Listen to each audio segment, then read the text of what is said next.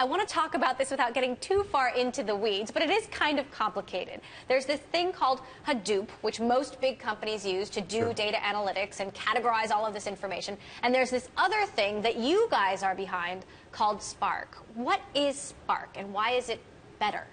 I like to think of Apache Spark as the analytics operating system of a modern enterprise. And in the future, anybody who's leveraging data is going to be using Spark. It's like IBM did with Linux in the early days, where it's a platform upon which anybody can build, and small company, big company, doesn't matter, and start to get much greater insight out of all their data assets. And this is something that came out of a lab at Berkeley in 2009 that you guys helped sponsor. Yeah, right? I mean, this is one of the fastest growing open source projects in history.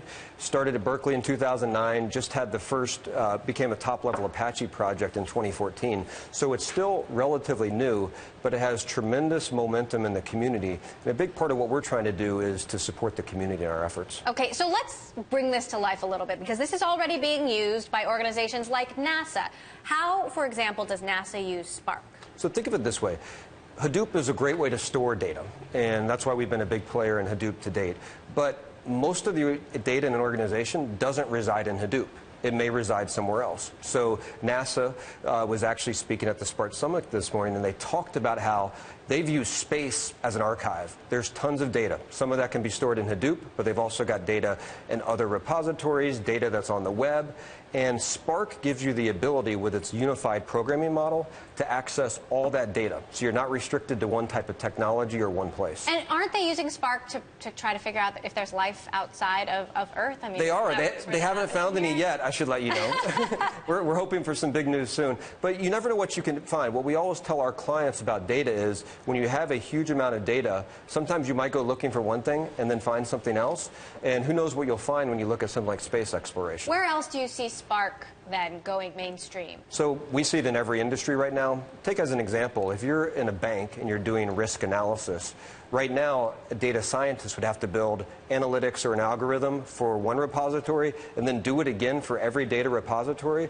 With the technology that we've contributed to the open source community, now you no longer have to do that. You can write your algorithm once, you can access all the data. So we see this in banks, we see this in retailers, we see this in healthcare, everywhere. Yeah. Now, you know, one of the trends we've been talking about, we've heard these words, big data, data analytics, for many years now, and they haven't necessarily delivered on the promise because it's just so much information and it's so difficult to organize and pull out the interesting things from it. You know, are we having a moment right now where this is starting to happen? What are the biggest opportunities of using something like Spark? So we believe this is a seminal moment in data, because Hadoop, you know, Lou Gerstner used a famous line in the 90s, and he said the dot-coms were the fireflies before the storm. We view Hadoop as the fireflies before the storm of what Spark brings, which is a totally different way to access data and to be able to run analytics. So what does that mean then? Like, what's going to be possible with Spark that wasn't possible before? Much faster. So first of all, well, you can do it 100 times faster in Spark. So, and you can also use streaming. So many times with Hadoop, you say, give me the answer to this question, you get it one time. With Spark, you can say, give me the answer to this question, and keep giving it to me forever as new data keeps coming in. So it totally changes how analytics can be used in an enterprise. And a lot of the Spark folks are going to be based in San Francisco. Yeah, so we announced a Spark Technology Center based here in San Francisco, and that's where we're going to be focused on the core of the community, working with partners like AmpLab and Databricks, so we're really excited about that.